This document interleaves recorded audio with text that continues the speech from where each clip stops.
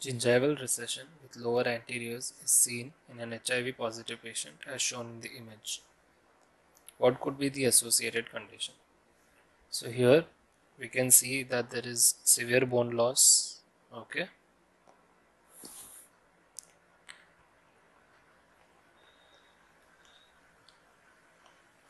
There is cratering,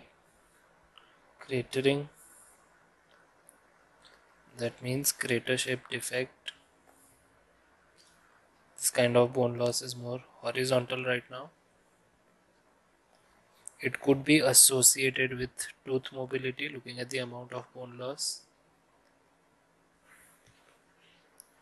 The options are necrotizing ulcerative periodontitis, acute necrotizing ulcerative gingivitis, linear gingival erythema, and generalized periodontitis. Now, two options are purely gingival, but the lesion is more osseous. So it's a periodontal issue, not gingival. We will eliminate option 2 and 3 based on that. That leaves us with generalized periodontitis and necrotizing ulcerative periodontitis. Now the question clearly says that the patient is HIV positive.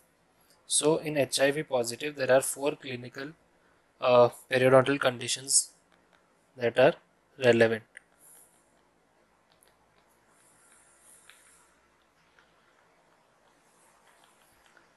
The first one is linear gingivitis, which is only limited to the gingiva. Earlier it was known as HIV associated gingivitis. The second one is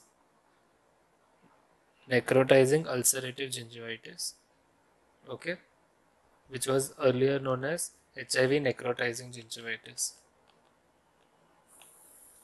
The third one is necrotizing ulcerative periodontitis, which was earlier known as HIV associated periodontitis. The fourth one is necrotizing stomatitis.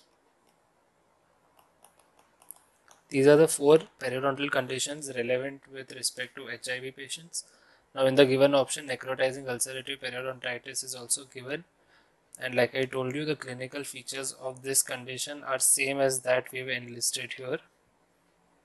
And generalized periodontitis would mean all teeth are involved and it would be a chronic case. Plaque accumulation would be the main factor. Poor oral health would be an underlying factor. Okay.